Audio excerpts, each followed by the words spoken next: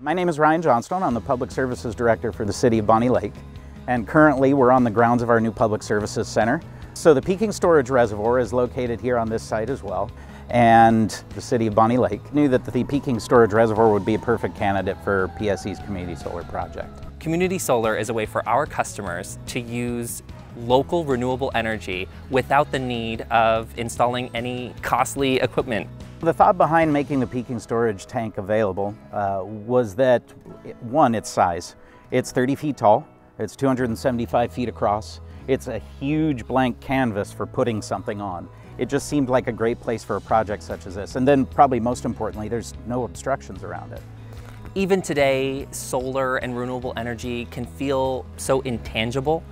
By installing sites in these local communities, in the backyards of these folks, more people can learn about renewable energy, more people can become educated and take advantage of the benefits of solar.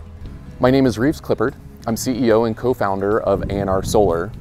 We focus on delivering quality solar installations across both Washington and Oregon. We love being a part of a project like this for a number of different reasons.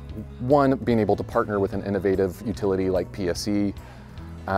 Two, being able to bring solar power to more people. And the power gets used in the community that owns it. And so to me, that's just a great benefit where the workers, the people who are benefiting from the electricity, and the community itself are all enjoying the benefits of going with renewable energy.